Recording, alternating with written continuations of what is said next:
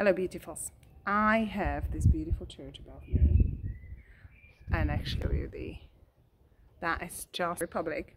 But I wanted to ask you, I love doing this video from wherever I'm traveling, because the whole satisfied journey of your soul is by the experience. Who are you as you're expressing yourself, the way you're expressing yourself?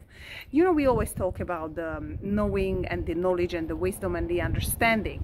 Now, you have to apply it.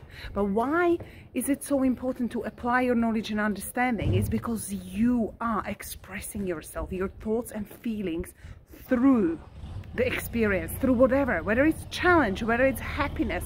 Who are you when you're expressing yourself? Are you someone who's enjoying every moment of your journey? Now, do not, let me repeat what we talked about a few videos back. The satisfaction in the journey, the joy of the journey is so much more important than just the destination. Is it really about destination? And I know we set the goals. And again, that's only showing us who do we become in a process.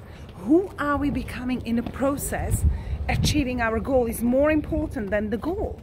So is it actually possible that it's so much more important how we live the life? How do you live every single day?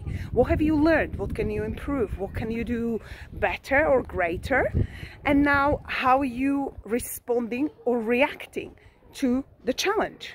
How are you also enjoying the happiness? You know, it made me think, and I don't want to judge people, this is with no judgment, but there are so many people who have more money than they probably can even spend, and they are not happy, not that inner happiness.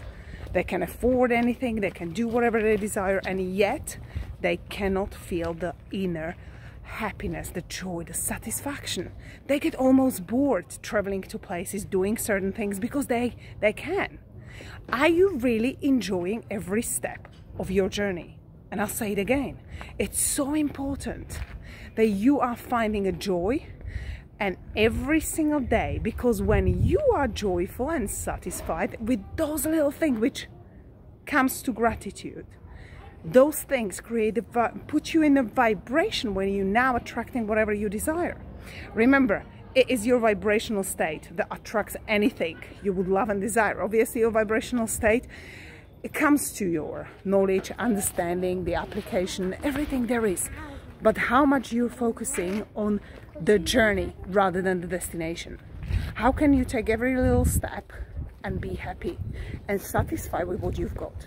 So, as we talked about gratitude, gratitude is the attitude that totally gets you connected to the frequency of abundance. If you're grateful, and I'm talking about generative gratitude, gratitude where you feel happy and grateful for everything you've got. Also the gratitude to what you desire, but that kind of gratitude, generative gratitude, gets you aligned into the frequency of abundance. And I'll see you tomorrow.